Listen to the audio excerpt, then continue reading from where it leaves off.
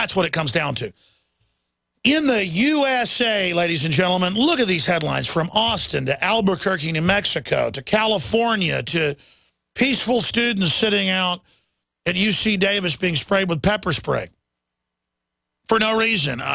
You try to chalk the sidewalk in front of your own house, you get arrested in Austin.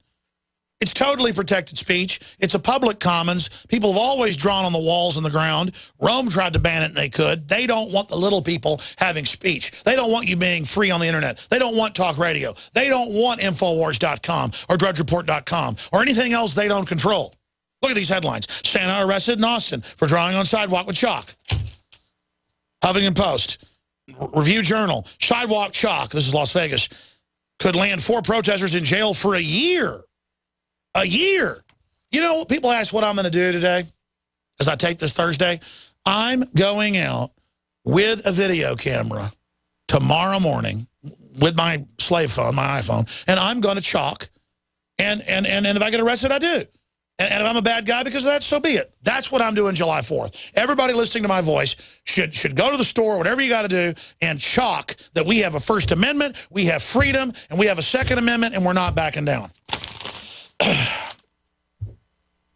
Jail for using chalk on sidewalks. City needs to erase this error. That's out of Orlando. That's Florida. Sidewalk chalk. Artist acquitted after facing 13 years in jail over vandalism. International Business Times. See, it's backfiring. Look at this from last July 4th. July 4th park rules. No generators, propane grills. Number 1. Number 2, no tents or shelters. Number 3, police will be conducting searches of bags and coolers for reasons of public safety. Yeah, they're going to take your freedom for your safety. That's the greatest danger. Number 4, no alcoholic beverages at any time. No personal fireworks, including novelty fireworks and sparklers. No dogs or pets allowed all day. Skate park, baseball court, tennis court, and Kids Cove will be closed at 7 p.m. Notice the entire park is under video surveillance. And you can argue it's for your safety, except that isn't angels running this system. Angels don't play this harp. It's the globalist.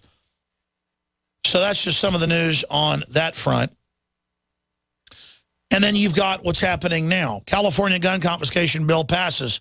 Approves $24 million to expedite legal gun seizure. Now they're saying if one person says they're scared of your guns, even if you did nothing wrong, they'll take your guns. NYPD cracks down on long guns that hold more than 5 rounds. Now they're trying to ban those. Obama administration proposes new executive gun background checks with executive orders, just like open borders with executive orders. It goes on and on and on what they're doing. And then I get into all the other stacks. The TSA upping security for the 4th of July to grope your genitals because terrorists might be everywhere when the government publicly funds ISIS and Al-Qaeda is turning the whole Middle East and much of Africa over to them. It's absolutely ridiculous that this is happening, that this is unfolding. And again, I don't even blame the poor TSA people.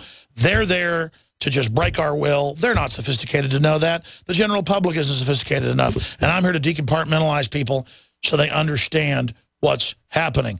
Look at this headline. North Dakota man sentenced to jail in controversial drone arrest case. He's the first American to be sentenced to jail because cows kept coming on his property under the law there. The 3rd time you get to keep the cows. We own cows. We know the rules. We've had our cows taken because they kept getting through the fence. 3rd time, neighbor gets the cows. You go back to get the cows, they go, sorry, they keep coming over here and having sex with my prize cows. Your bull does.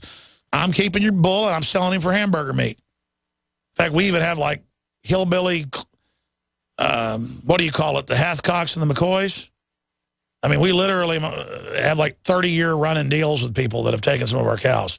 But, my grandpa didn't do anything because they had, his bull was over there, getting a little strange, as they say. I'm sorry, ladies and gentlemen. Fix your fence, Jones. But now Homeland Security goes after you with a Predator drone, and you go to jail. And they send a SWAT team. I mean, look at what they're doing to your bank deposits, tracking everything you do, making you pay for them. That's what the whole cashless society is about. The NSA admittedly spying on everything you do. Microphones going up from Chicago to Austin, Texas. We're going to come back with Obama's abuses of power, the police armored vehicles they're buying, Big Brother and NSA surveillance. But we're also going to look at some of the positive things that's happened in the U.S. But we've gone from #1 in every category to near the end of the pack or dead last in almost every other. Under big government, under socialism, under crony capitalism, under insider deals. It's time to change course back towards America. You know. I want to be clear about something. Kit Daniels had a story yesterday. Let me go up to Infowars.com. He had a story on Thursday, confirmed Texas spending millions to send Texas Ranger state troopers to secure open border. And they're actually doing their job, not just writing tickets and getting revenue. The state should just allot enough money they need to operate, not have them write tickets to old ladies all day. Down there, actually trying to stop all the criminals and people that are pouring across. And we saw that a few weeks ago and documented it.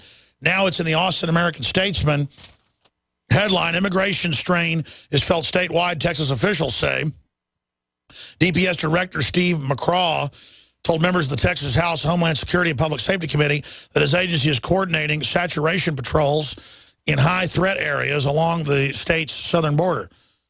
Shifting DPS troopers, Texas Rangers, and DPS equipment to South Texas has drained the agency's ability to respond in other parts of the state, he acknowledged.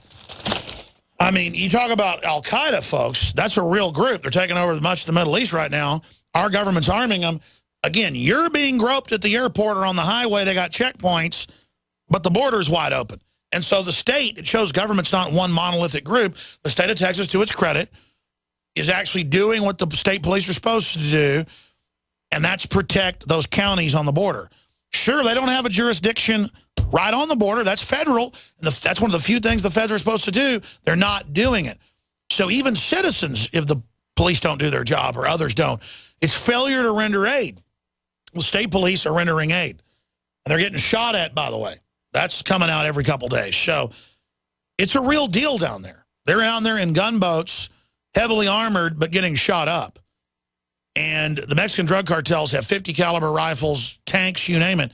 I don't hear Obama saying a word about the armored vehicles that the Mexican drug lords have and the Mexican military has who's involved in all this. It's all about how I'm bad because I own a gun and I'm a libertarian and Homeland Security's for me. Well, statistically, the Tea Party type folks have the lowest crime rate out there. So, again, it's a bunch of bunk. It's an attempted total political takeover. But I think Obama and the globalists have miscalculated big time with this abuse of power. And they're finally starting to wake people up. But you think about the abuse of power, shutting down our power plants, putting our military under NATO command, arming al-Qaeda, overthrowing Libya for al-Qaeda, which they admit's many times worse. The Obamacare tax, raising 7 taxes on blue-collar people, 21 taxes total. I mean, it's just monstrous.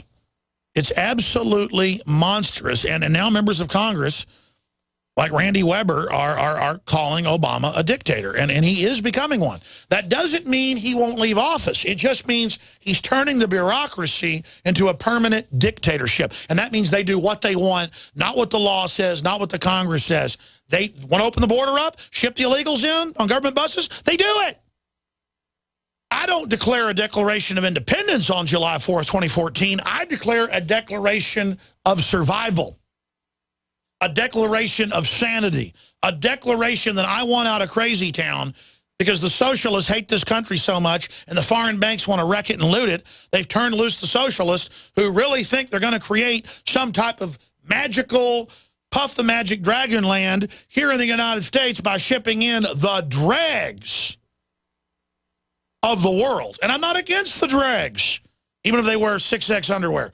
It's just that it's not my job to pay more and more taxes to take care of you when your country won't accept me. It's a load of crap, and it just shows how tolerant Americans are and how they manipulated our Christian ethic with political correctness in the 50s and 60s to get rid of some of the major evils that were going on, to only boomerang it and replace it with stuff just as bad. In fact, I'd say even worse, because the other stuff you could see out in the open and was obviously a fraud. This stuff is creeping and sneaky and just slathering with fake niceties. Makes me want to vomit. All right, coming up, your phone calls. How do you do this with a tape show? I'll explain coming up. So we had callers left over at the end of the show. We just kept recording right into the 4th hour. So instead of overdrive, it's overdrive delayed for 1 day. Stay with us. We're going to the... We're on the mark.